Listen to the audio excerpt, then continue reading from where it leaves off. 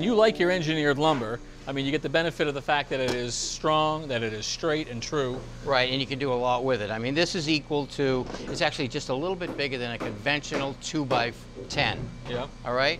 It's a little wider and it's a little higher. Now you think about this as a 3/8 piece of core.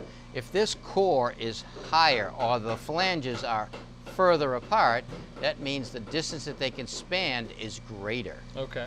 All right, now you have a lot of flexibility with this material. You can drill big holes in this for running plumbing. We don't have to worry about that here. But we have a floor that we know is going to be straight. When we're framing with conventional lumber, you take the lumber and you eyeball down here to see if there's a crown in it. So you flip it up the right way so the crown always goes up. With this material here, we don't have to deal with that. We know it's straight no matter how we look at it. Straight, we set it in hangers. And so as I look over there, you can see the hangers going in. So there's a hanger right here, a little different than a traditional hanger. Yeah, this sits on the top of, let's say, the beam that we have on the other side. That sits on top like that. So if you're going to frame 16 on center, you mark it off 16 on center, you take the joist hanger, just lay it down like that, and you'd put it up tight on the top of the beam right here. You line it up, and these little pieces of steel that stick out like that, you tack it down, and that holds it on the line here. You eyeball it on this side, you tack this down there. Okay, so once those two little tabs are in, that holds the hanger into position. Then you would drive some hanger nails or hanger screws in place. Once you have those fastened to the beam, you take your I-joist and you drop it into the hanger. Now if you notice right here on each side, these little clips, you'd bang that down hard with a hammer, that would snap into place. Those little clips stop the floor joist from coming up and lessen the squeaking. Okay.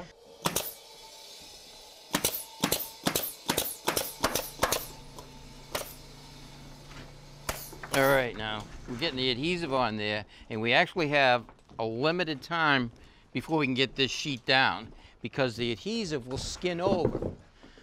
Now, not only putting it on top of the joist, but you need to put a little bit of a bead right in the groove of the tongue and groove system. Because? Well, that does two things. It allows the sheets to go together easier, but it also stops the floor from squeaking. Okay.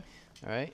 Now we get a good bead down here where the two pieces are going to come together, and we want to keep a gap at this connection here on the end about 1/8 of an inch. Drop it down, put your foot on top so it doesn't bounce up. All right, let it go. All right, now we gotta tap it over to me just to here.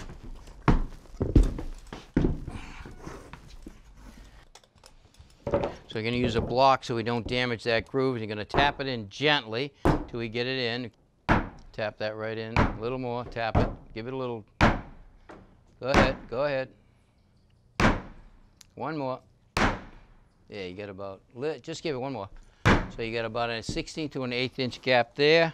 All right, so now you're ready to nail it. And you see how these marks line up with those joists all the way down? So you're gonna start on this side here, and you're gonna nail into those marks, right like that, all the way down.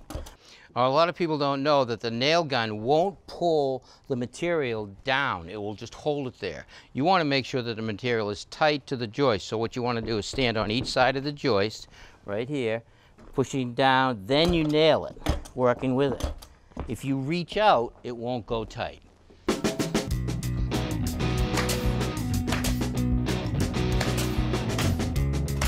How do you feel about that? It looks pretty good. So stand on each side and nail away.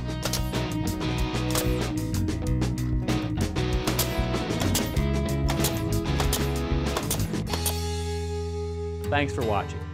This Old House has got a video for just about every home improvement project, so be sure to check out the others.